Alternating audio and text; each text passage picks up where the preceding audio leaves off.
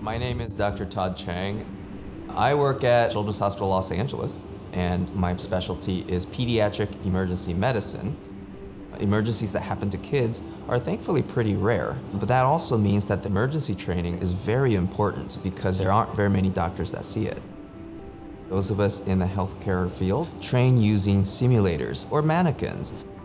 Mannequin-based simulation is very common, but it does have some drawbacks in that sometimes it's very expensive and it's hard to get lots of people in the same room. It can get very crowded. So one of the things that we wanted to do to complement mannequin-based simulation is to come up with VR simulation.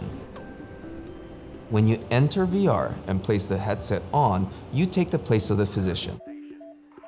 We were able to use the controllers to be able to point at medications. You can point at the equipment. You could even point at the patients and examine the patient, because that's what doctors and nurses do. We were able to actually have two very different conditions. So one is for a really long seizure. The second condition is called anaphylaxis, or a life-threatening allergy. These are the kids who have severe reactions to peanuts or eggs, so that when they eat it, they break into rashes, they can't breathe, and it becomes a medical emergency.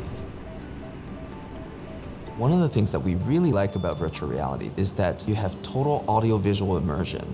In other words, you're really in the scenario, and it makes it feel very real. Doctor, this is a 7-year-old female who started developing a rash. In fact, we asked people how it felt, and it felt like the real thing for most of the doctors and nurses. We even put little heart monitors on them, and their heart rates also went up, just like if they were in a real thing.